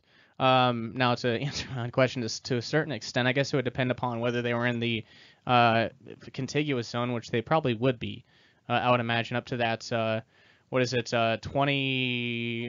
27 miles off of the coast. I mean, it's been a while since I've looked into that. 27 miles off of the coast of an existing government. If it's within the contiguous zone, there is some regulatory powers, but I don't think it is kind of open-ended though, so maybe they would fall under the same taxation powers. But if for some reason, if there is a legal interstice there, Jason, where these underground hotels or these underwater hotels would lie outside of that realm, those might become a lot more feasible in the near future, price-wise. Oh, not only price-wise, but as technology advances and as structural engineering advances and as the ability to live off the grid advances, right? That the technological ability to live off the grid advances, the plausibility of an underwater hotel or an underwater home greatly increases, in my opinion. Once you have the structural engineering down of it, and the structural engineering in order to create a dome, a dome, for lack of a better example, like Sandy Cheeks on SpongeBob, she lives in an air dome, right?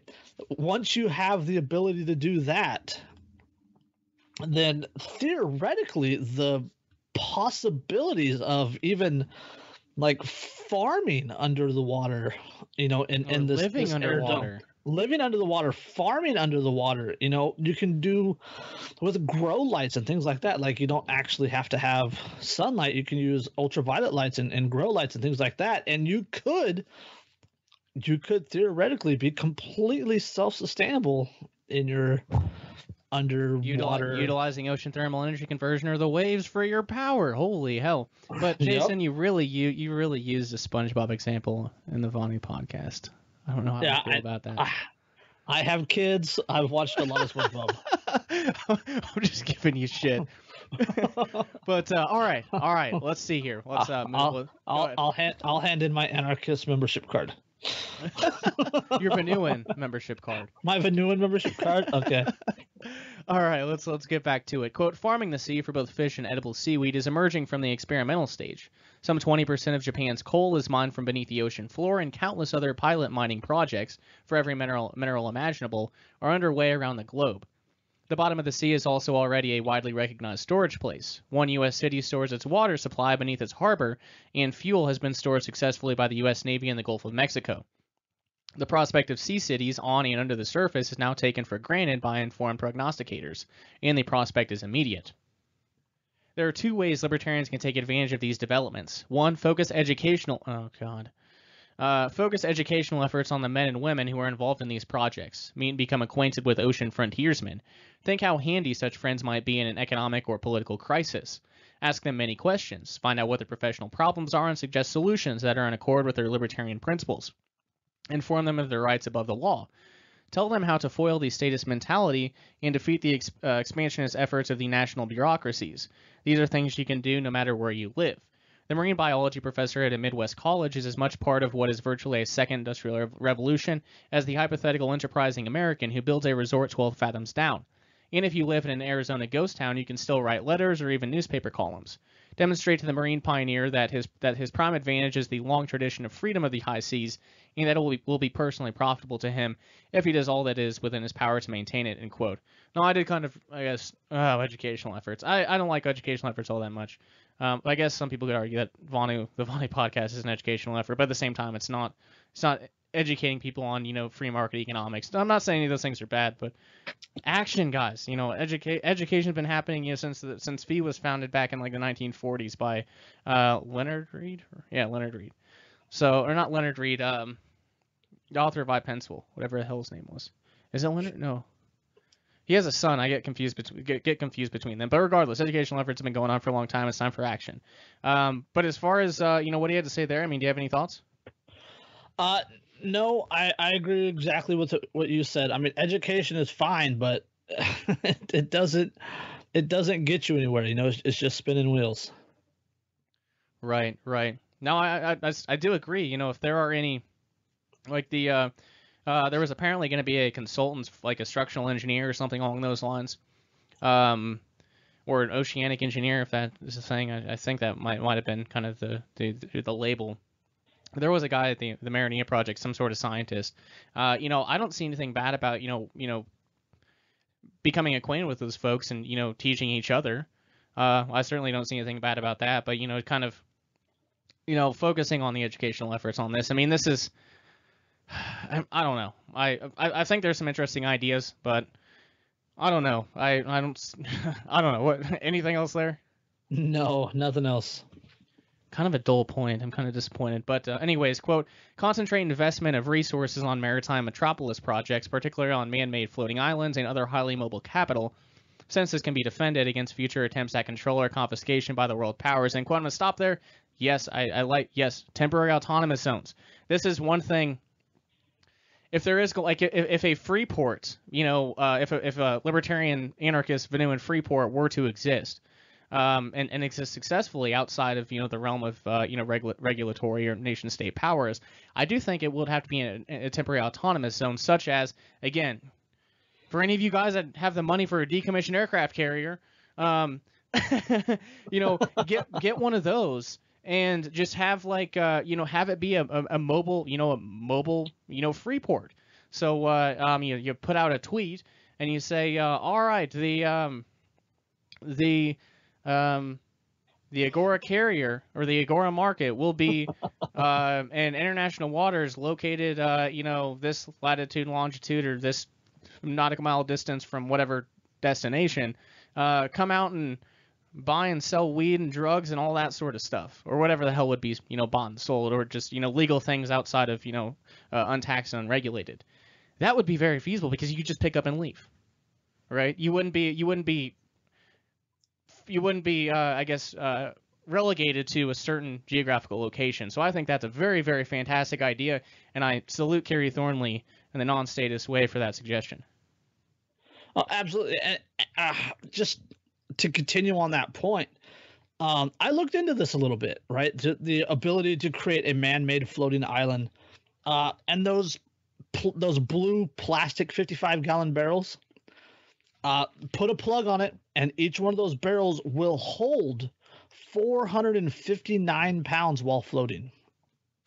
All right, so if you were to get 10 of those and a couple sheets of plywood, that sheet of plywood, you're going to be able to hold 4,500 pounds.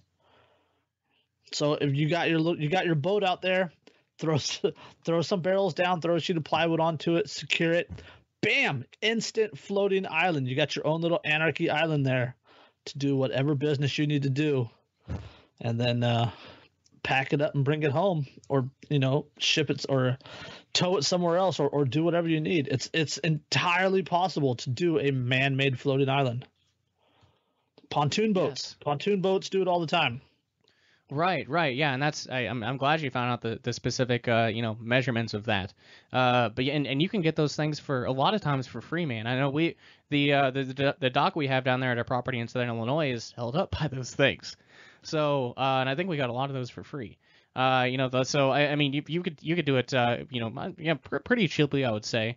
Maybe we just got lucky. I don't know how often those are given away for free, but regardless, I mean, yeah, that's certainly a possibility. And I will mention. 4 years ago, we went to Isla Mujeres, which is off of Cancun. It's an island of women. It's not as crazy as you think it would be. Damn. No, it was a lot of old people, but it was still a great experience. Everyone drove around on golf carts, and you would the bludgies there. So yeah, everyone drove around on golf carts, and everyone drank on the golf carts. So like the bludgies would just sit there and like wave at you. Like that was like okay, like funded by taxation, but cheers, mate. Anyways, there was one guy who, and this is kind of a tourist attraction. He's interviewed. You can find interviews with him on YouTube, but he actually built a man-made island out of plastic, trash plastic bottles, and I guess the vegetation, in the lake, grew up around it, and it's actually a very stable platform. So an artificial island, and it was off grid too. I mean, he had a solar panel out there, and you could actually go on there and you could actually go get a tour of his place. Fortunately, he wasn't there whenever we meandered on down there, but at the same time, it was cool as shit to look at. And in one of the interviews I saw, he wanted to move it out more so.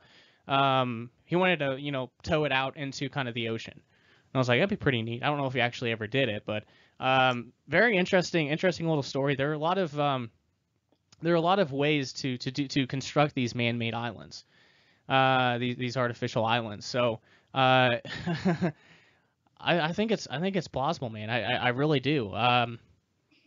Yeah.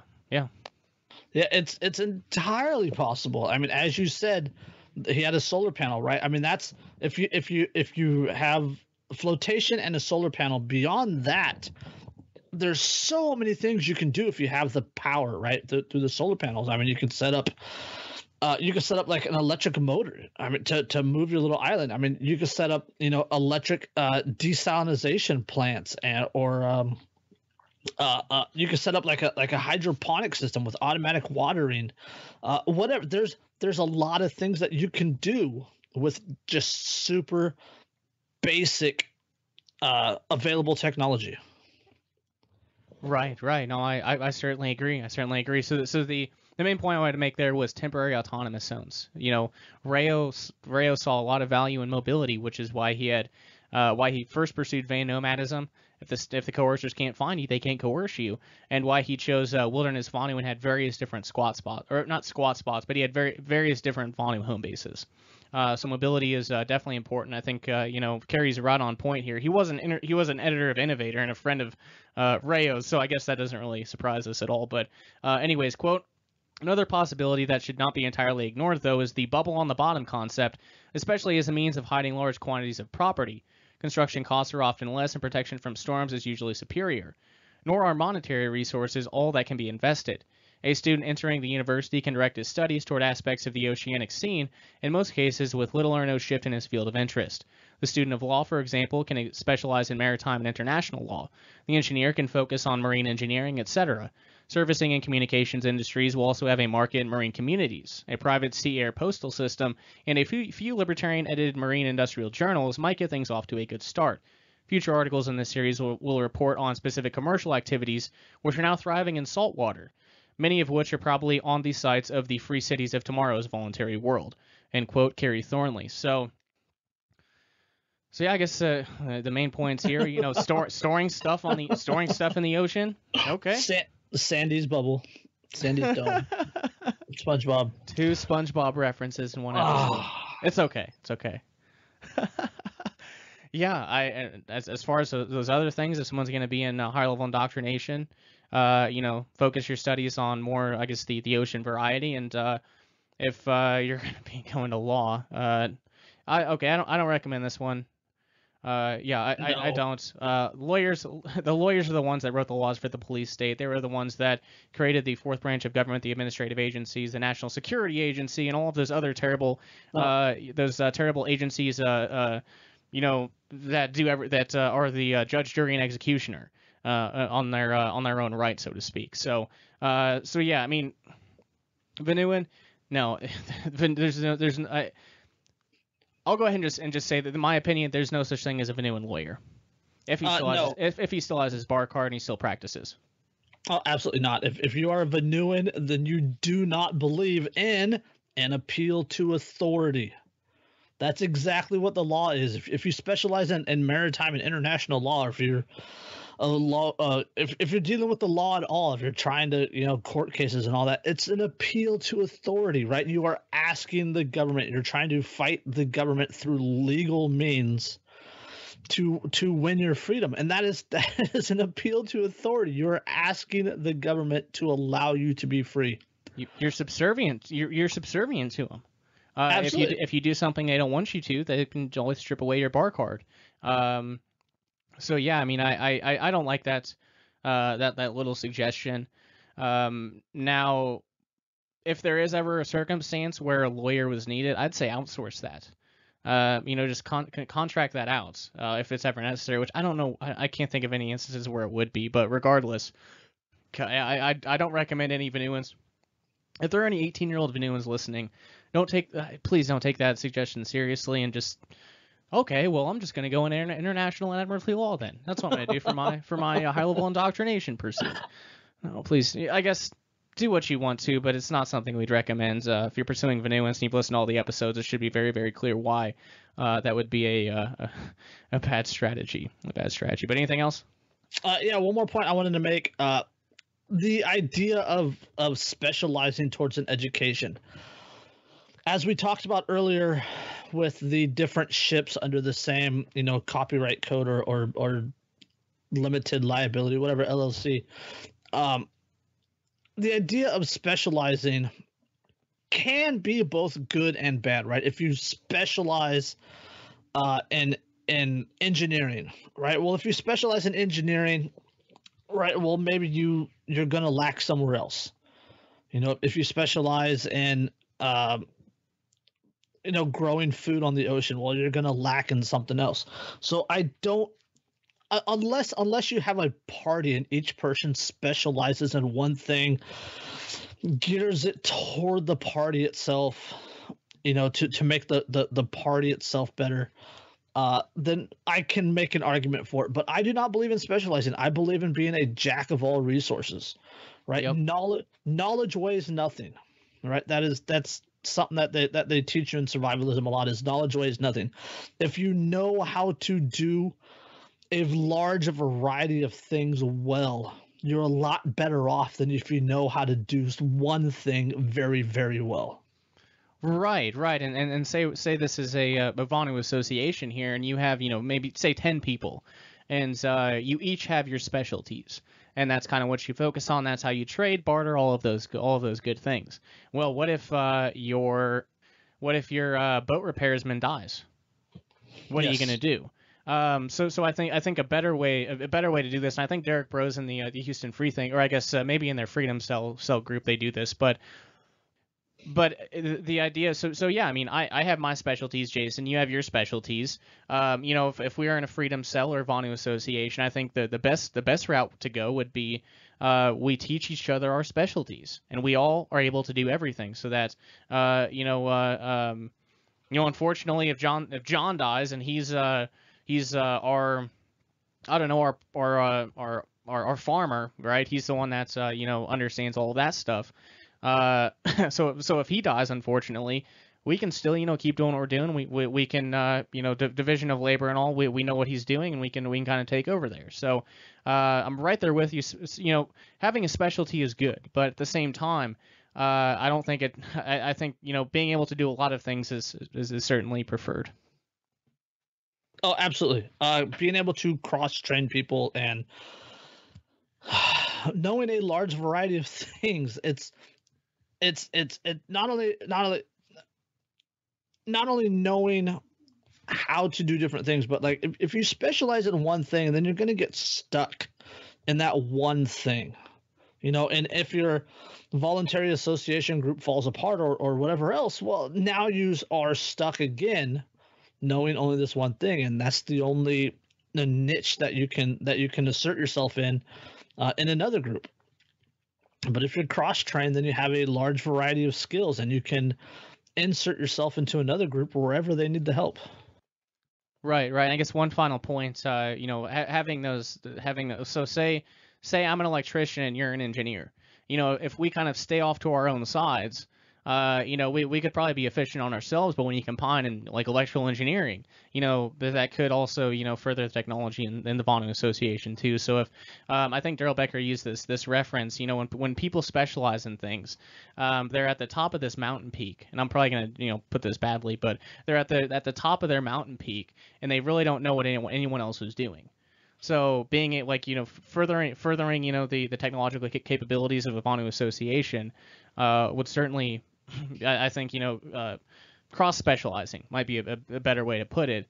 Cross-specializing in various things and combining, all of these things to I guess, provide a better Vonu association. All right, so Chapter 5, Aquaculture. Quote, control of foodstuffs in the sea has a beginning similar to that of its counterpart of the land. Start with the weeds. When the weeds become cultured, we call them plants. Once culture takes hold, then yield accelerates, and we have more than enough for our immediate needs, end quote. Robert M. Snyder. Aquaculture. Quote, Japan is the world's leading nation when it comes to farming the sea. Over 20 kinds of sea plant, for example, are marketed there for eating purposes. Some of these are harvested wild, but many are cultivated from seed, transplanted to oceanic nets, and harvested about 2 months later. They are then dried on sheets on bamboo mats. This end product, while it usually requires the Occidental that he develop a taste for it, is rich in vitamins and very popular with the natives of Japan. In 1954, Dr. Matsusaku opened the first commercial shrimp farms in Japan. 9 years later, he was shipping 70 pounds of shrimp per day. He has bred shrimp up to 8 inches in length, and he is also breeding prawns, a total of 2,860 pounds in 1961, 500 tons in 1962, and more than 1,000 tons in 1963. Another popular oriental food is a shellfish called the wreath shell. These have been artificially inseminated in a single batch of 200,000 eggs produced per insemination. The Japanese also suspend racks from floats and grow oysters upon them in quantities of about 20,000 tons per year. And about 2,200 tons of eels are harvested each year on over 750 eel farms. In addition, bream, blowfish, bass, halibut, and gray mullet are also bred by fish ranchers. And when the market is bad, there are fatteners who will buy a part of a fish crop to retain in holding tanks for speculative purposes. The market is open for the ambitious entrepreneur who is ready to stake out his claim and start farming somewhere beyond the 3-mile-long arms of the land-going pirates of our time, end quote, Kerry Thornley. So, I mean, he's right. I mean, as far as, food production in the open ocean, man, there are a lot of possibilities. Absolutely. We do this here in the United States a lot. With the clams and shellfish, and salmon is a big thing now. I want to call it like a controlled growth is really what it is. You know, they're not going out and fishing these things as much as planting them and growing them on their own. They just happen to be growing them in the ocean. Right, yeah, well, exactly. And one of the things with the Marinea project, this would be one of the, again, I mentioned earlier that and it's been a while ago, so I'll repeat it. One of the things I liked about the Marinea project is after that initial $50 million investment in the floating hotel, there were a lot of profitable ventures that could be undertaken there in the open ocean. One of those things was, fish farming, and I'm guessing a lot of these things that were discussed in this is chapter 5, aquaculture. I'm sure a lot of those things could be pursued as well. So, I mean, yeah, there are a lot of possibilities, and a lot of entrepreneurs are already pursuing these routes. But as far as funding for a libertarian project, it's always a problem, as we've been saying over and over again. That could be one interesting route for new country builders, or free port builders, or whatever you want to call them. All right, so that was chapter 5. Not a whole lot to mention there, but chapter 6, marine mining, and we're almost done, guys. It's a 2-hour episode, which is all right. But quote, undersea mining in some areas is already big business. Magnesium is extracted directly from seawater. Oil and sulfur have been taken from beneath the seafloor for many years. The ocean is already being opened up for commerce, and before long, private industry will be spending more on undersea commerce than government now spends on undersea warfare. End quote. So let me just... Okay, and for the sake of time, pretty much what Kerry Thornley does here is just go through, all of the mining operations that are taking place on the ocean floor, for whatever, gems or whatever is down there, gems, oil, whatever it is. I don't think we need to read this article, Jason. Just some possible some possible mining potentials or potential for libertarian entrepreneurs. But again, like this is kind of heavy industry stuff. I mean, it costs a lot to open an oil rig. It costs a lot to deep sea drill for whatever element you're looking to get. So I don't know how valuable it would be to kind of read this entire proposal from Kerry Thornley. What do you think? No, it's big business company after big business company after big business company. I don't really see. I mean, there's a little piece about Aqualandia that might be Interesting. Yep. I know exactly. I just looked at that part. Yeah, that'll be interesting. So yeah, we'll cover this part real quick. So, quote, the first claim theory, for example, as some prominent libertarians espouse it, would put most future marine mineral exploitation under the control of an aspiring monarchy, which calls itself Aqualandia. For His Majesty King Marion I, in a proclamation dated 10th August 1961, published a claim to all the lands of the world that exist beneath the oceans and other saltwater bodies of the world, except that portion of ocean bottom or other saltwater bottom lands, which are now claimed as the property of the various government in the world, and where such claim is, as of this date, recognized as valid by international law. The proclamation goes on to assure that Aqualandia does not claim any right to govern, regulate, or interfere with the present or future use of the waters above its land, and adds that Aqualandia is patterned after that of England. This proclamation was published in a pamphlet called the Aqualandian in July of 1966, but somehow I fail to see, speaking only for myself, how recognition of this first claim, if indeed it is the first, would possibly be in my interest. On the other hand, the standard argument of the most ardent admirers of Henry George, which hold that natural resources should not be claimed by individuals or companies or societies at all, but should be owned in common and at best a sort of universal profit-sharing plan, and which would tend to condemn the present companies involved in ocean mining for coercively monopolizing the mineral deposits, while certainly more rational than the unmodified first claim theory, brings up a host of new problems in its place, and putting aside those which fall into the who would administrate category entirely, this approach would, unless liberalized, go counter to our primary purpose of winning over to the libertarian position those basic industries now mining the seas. Quote, one factor which may bring about a resolution, at least with regard to the ocean, is the technical difficulties involved. By the time one has extracted minerals of almost any sort from the sea, a great deal of thought and energy has been applied. It is far more difficult than driving a claim post into the ground or panning gold. Arbitrary first claims on behalf of Southern California groups and their like will tend to be ignored and will be next to impossible to enforce. And the Georgists, if they can point out to the mining companies a self-interested motive for voluntarily paying out mineral rent fees to the population at large, will find little opposition from laissez-faire libertarians.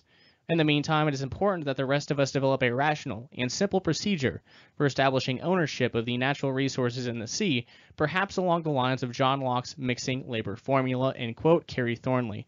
Hold on one second. Let me reread one portion here, just for my purposes and maybe for some of the listeners too. Quote, and the Georgists, if they can point out to the mining companies a self-interested motive for voluntarily paying out mineral rent fees to the population at large, we'll find little opposition from laissez-faire libertarians. So what he's kind of discussing here is, how I mentioned earlier that you can't really lay claim to, the water, right? You really can't, because it's constantly changing, right? So you can't really lay claim to the water, but claims of property could be made on the minerals on the ocean floor. So I guess as the Georgists would point out, mineral rent fees to the population at large for since I don't know if I like that either. I mean, it would mean that the ocean floor belongs to everybody, and that's very communistic in my opinion. Yeah, very collectivist. Yeah. This would be a fantastic philosophical discussion, right? As we talked about, you can't own the water because water is constantly moving, so you can't say I own from X to X, blah blah blah. The ocean floor, which is technically not water, it's technically solid ground, it just happens to be underwater. Can one homestead the ocean floor? And if one can homestead the ocean floor, don't they own the minerals that are within the boundaries of their homestead, the same as they would, in Oregon or Colorado or Texas? Yep. In my opinion, yes. So when individuals began to homestead the ocean floor, they build their houses on there, they start their aquaculture farms or whatever. I would say, as far as the ocean floor, yeah, I would say so. I mean, that's what, from a proprietarian anarchist perspective, that makes sense. But let me posit this question to you, Jason. So since that's not happening, right? People aren't homesteading the ocean floor. I mean, I think this is certainly an interesting, discussion, and maybe something that, maybe me, you, and Kyle should get together to talk about. I guess it'd be more philosophical discussion as far as ownership of the ocean floor and the minerals thereof. But I guess since people are not homesteading the ocean yet, where does that leave the minerals? I mean, it basically, as of right now, it just leaves it to, whatever government's going to, or, whatever, oil corporation is going to lobby the government enough to get permission to drill off the coast of Florida or wherever it is, right? So I don't know. Yeah, what do you think?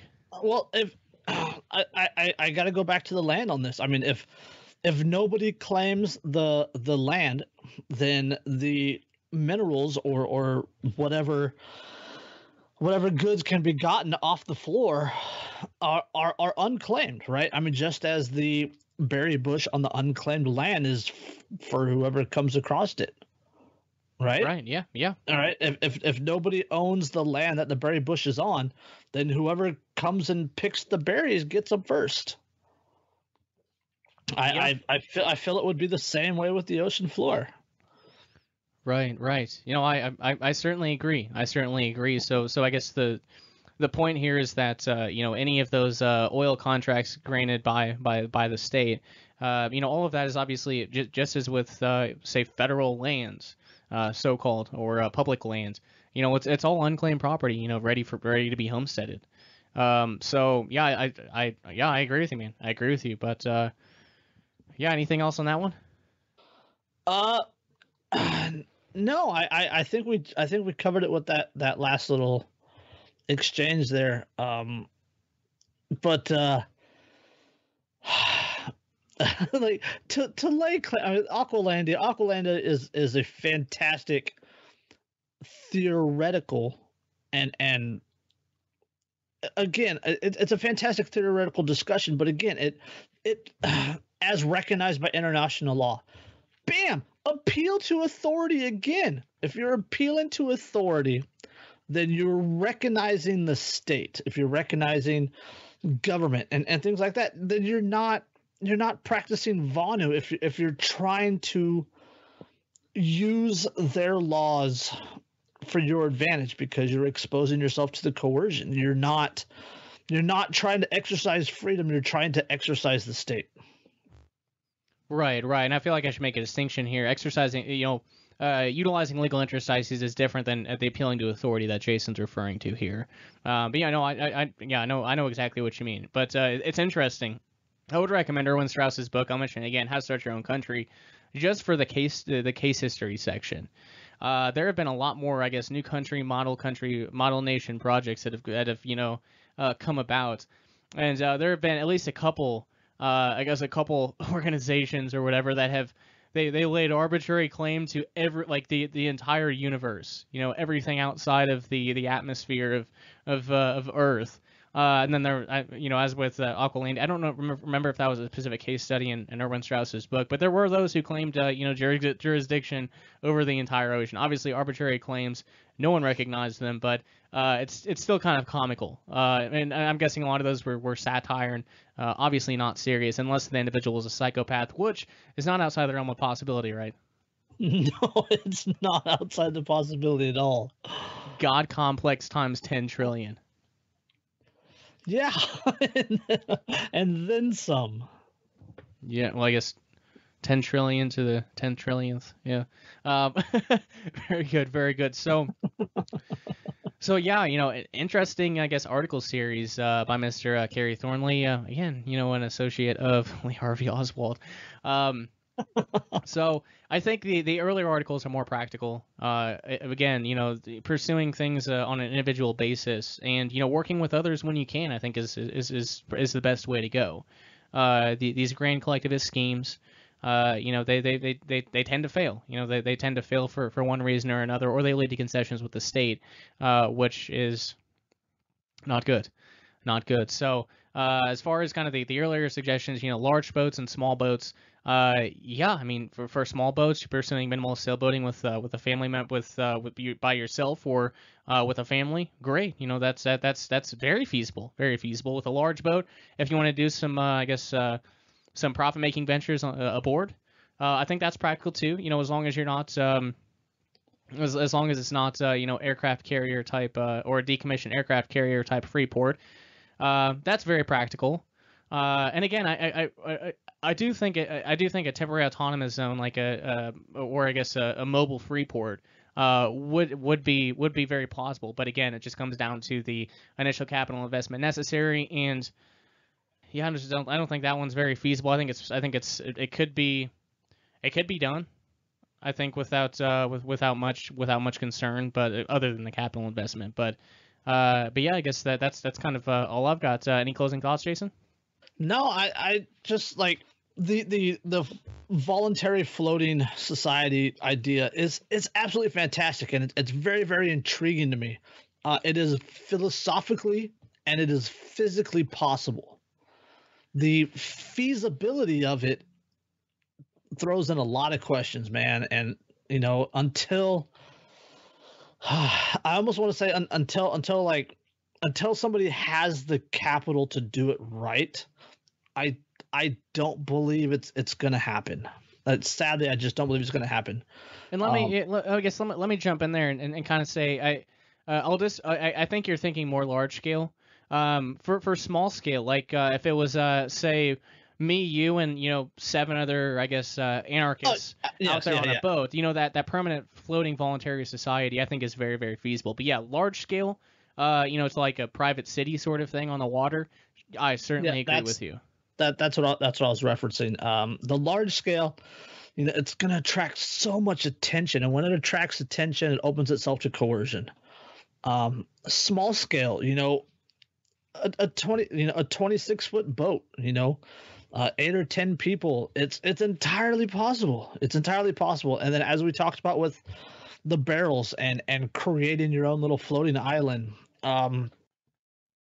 it's entirely possible. I can't emphasize the possibility enough, especially with the technology that we have today, right? With the solar panels and being able to desalinate the seawater and the advancements in small scale farming that we know right now, and it wouldn't take hundreds of thousands of dollars either.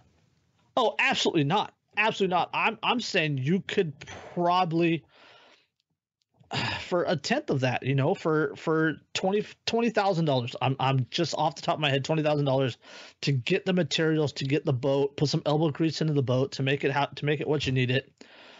It's possible. It's not a lot of money, and that is cheaper than a modern vehicle, than a new modern vehicle. And certainly a modern lifestyle, say a surveillance society lifestyle. Certainly. So, anything else, man?